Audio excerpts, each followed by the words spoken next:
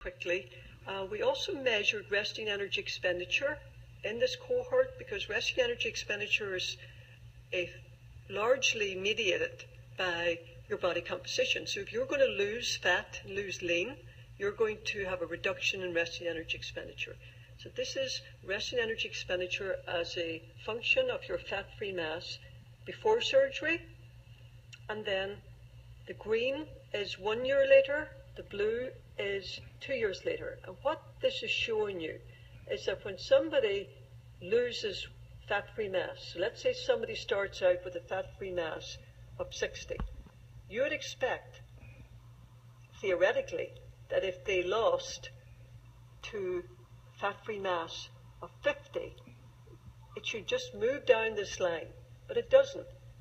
It drops here, which is something that is well noted in energy expenditure studies, that when people lose weight, the resting energy expenditure decreases to a greater extent than can be explained by the decrease in fat-free mass. So we're continuing to investigate that. I'm